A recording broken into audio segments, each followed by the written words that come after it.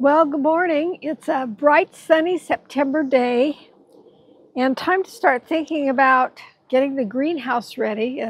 By the end of September, 1st of October, we'll be starting to move some plants in and do some seeding of perennials so they can grow all winter.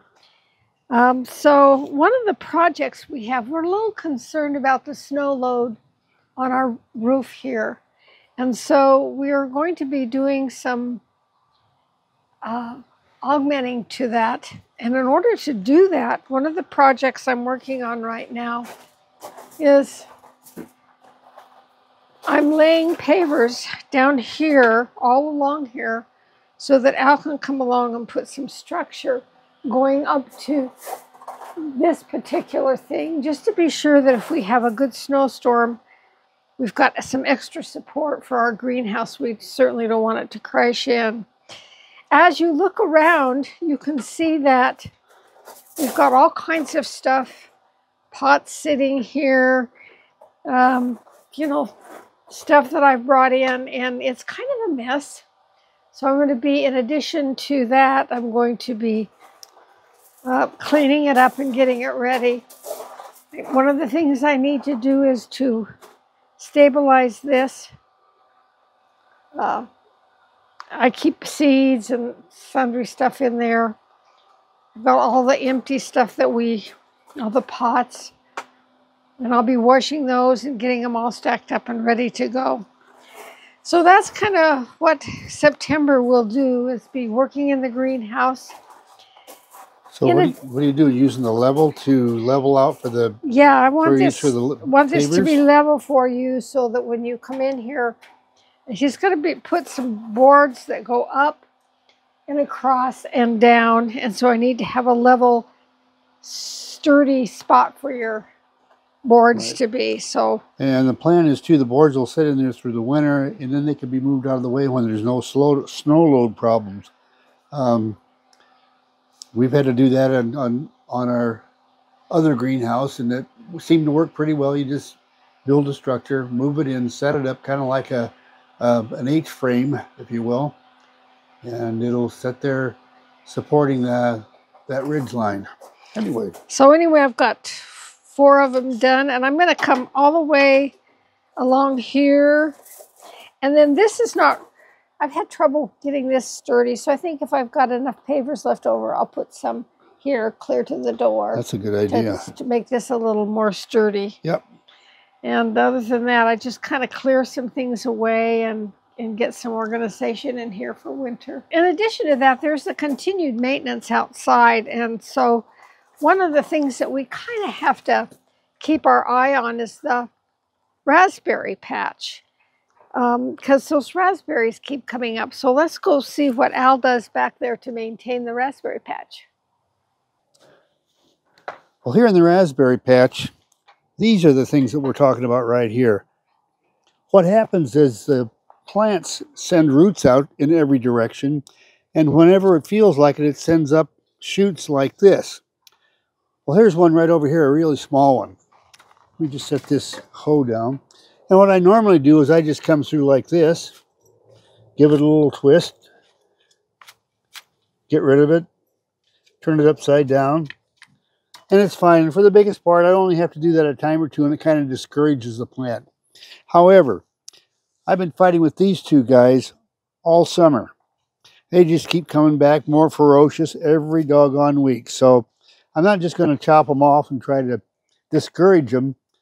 I'm going to have to cut them out, and that's where I use this. And I want you to notice this hoe is a regular hoe on one side, and it's a 2-pronger on the other side. So depending on how deep I have to go to get them out, I'll use one or the other. And I'm going to start with the 2-prong deal right here.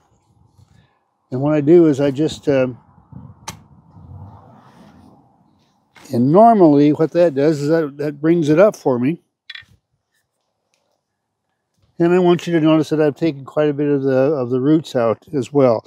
So I'll kick that aside, and I'll just let that go there. Now here's one right here that's just a small one. I'll just use the regular hoe end on it to get rid of it. But over here is another one that needs to go away, so I'll use the forked end.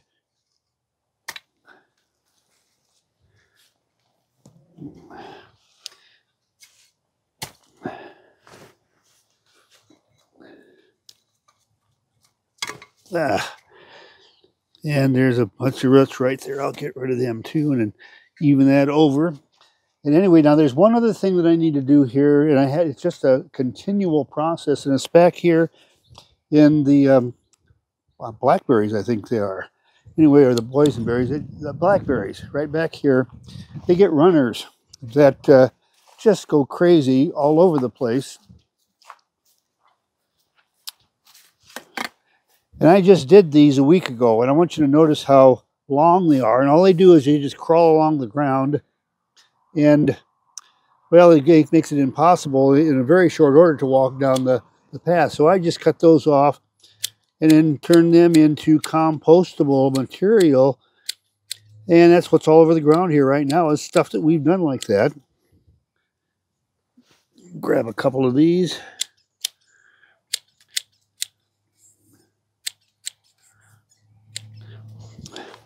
And it'll just go on around. I mean, it gets pretty boring for you to continually watch me cut these out. I'll get rid of that guy.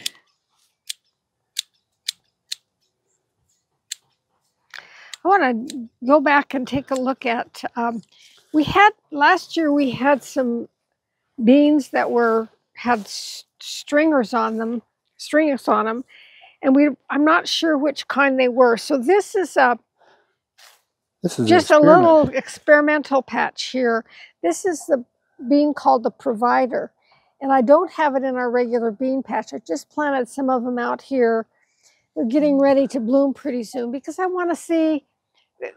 They produced a lot of beans last year, but I'm not sure whether they had strings on them or not. So I'm testing these right here to see if we want to raise those next year. Additionally, over here, if you remember, we had some squash beetles that killed 2 of our plants.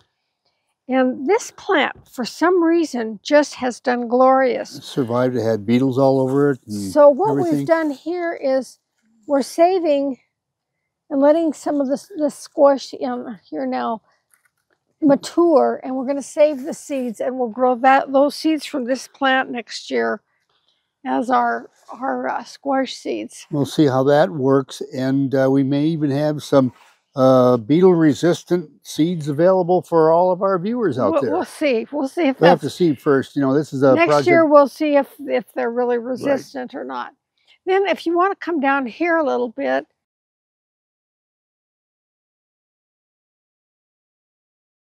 So I kind of use this as a little nursery here.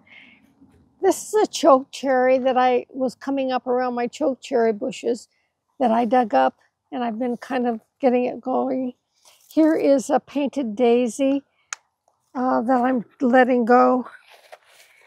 Over here you see I've got some grasses and some other stuff. Some of this is salvaged from the patio project too. Yeah, and then this is a house plant, and I had divided a house plant and I just stuck this out here. Interestingly enough, this guy really likes it out here. It's done beautifully, but I'll have to take it in the house pretty soon. Then I've got a few more over here, just some fescue, and then some